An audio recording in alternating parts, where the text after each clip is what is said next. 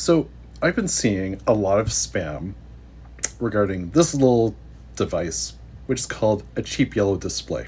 It is an ESP32 based display that works beautifully with Home Assistant. In fact, right now I'm showing Newbury, upside down, but Newbury train departures from the UK, from one of my favorite train stations in the UK. And this does not have the power to do crypto mining.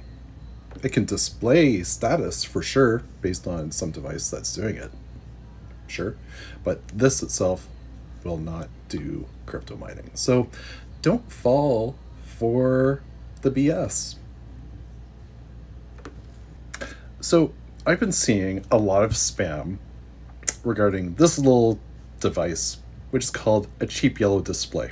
It is an ESP32 based display that works beautifully with Home Assistant. In fact, right now I'm showing Newbury, upside down, but Newbury train departures from the UK, from one of my favorite train stations in the UK.